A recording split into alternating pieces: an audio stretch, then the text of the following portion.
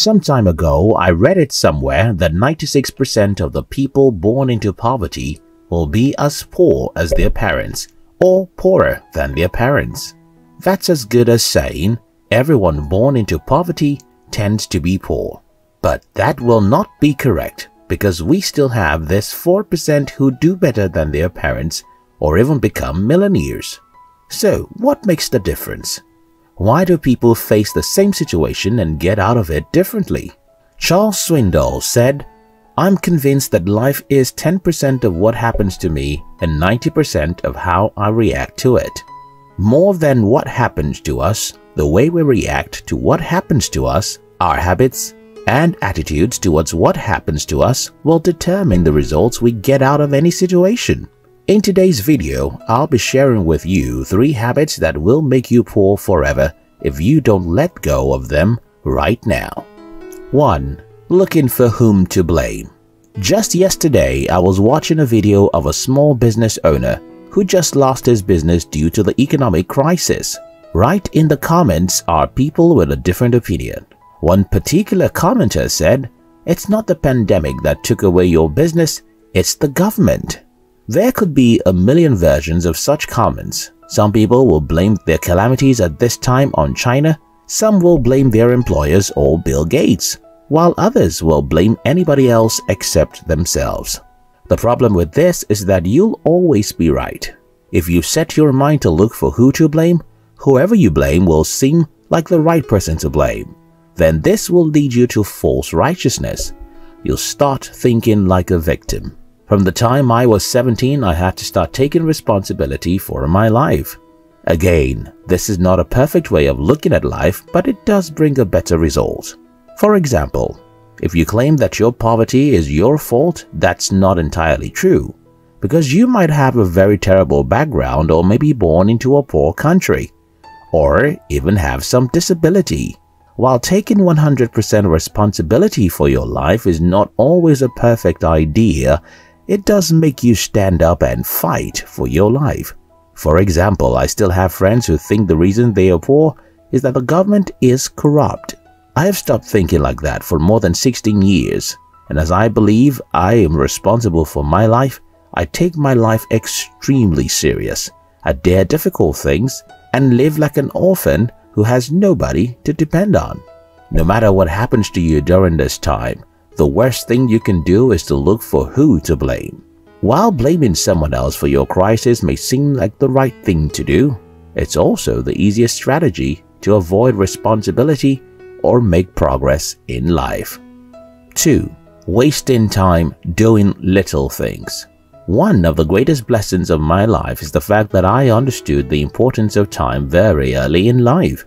There was a time when I was in school and our lecturers went on what is known as an industrial strike in my country. This simply means that they closed the school because the government didn't increase their salaries, and they did that for 3 months. During times like this, the easiest thing to do for most of my colleagues was to watch TV all day. For me, the opposite was the case. I read as much as 11 hours every day. You know, just like a madman, because I knew that regardless of what is going on around me, I have to make my time count, since that's the only thing no one can get if lost. Most people in the world now spend an unbelievable amount of time daily on social media, TV, and other little things. You can't waste time and prosper in life. So, how can you get the best out of your time? Let me share with you a simple strategy I use to get things done. I give time for things, and this is what that means. Every day, I determine about 2 to 3 important things I must do, then give them a specific time. For example, I don't just jump to my laptop and write. I tell myself, write for only 3 hours. This way, my mind sees writing as what I have to do for a period and get back to any other pleasure I desire. I also tell myself, read for only an hour. This way, I can concentrate on reading for the next hour, knowing that after that hour I can do anything else I want.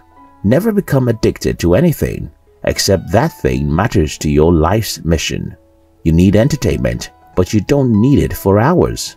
You need social media, but you don't need 5 social media platforms. 3. Disrespecting money. 2020 is a painfully funny year. The year shows how fragile and poor we are. I mean, in just 2 weeks of closing economies in most countries, everyone is already broke. Definitely, there's something wrong with the way we think about or handle money. And that has to change if we'll have a better financial future. Some of us disrespect money by spending everything we earn. Nobody treats any valuable treasure that way.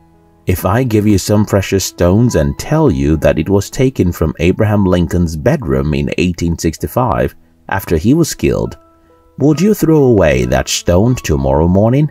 You'll probably keep the stone forever. So why do we disrespect money so much that we don't nurture it the way we nurture other valuables in the world? Some other people disrespect money by thinking that every rich person is a cheat, a liar, and a fraud. If you believe that every rich person is bad, what you're saying is that you can't be rich because nobody wants to be bad.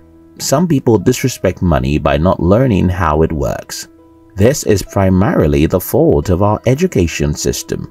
Since people go to school and school teaches them a million things and nothing about how money works, they simply assume that money is such a simple subject, which doesn't need any special education. No, money isn't a simple subject. If it were, everyone would have enough of it. The reason why most people don't have money is that it is a complex subject that needs to be studied.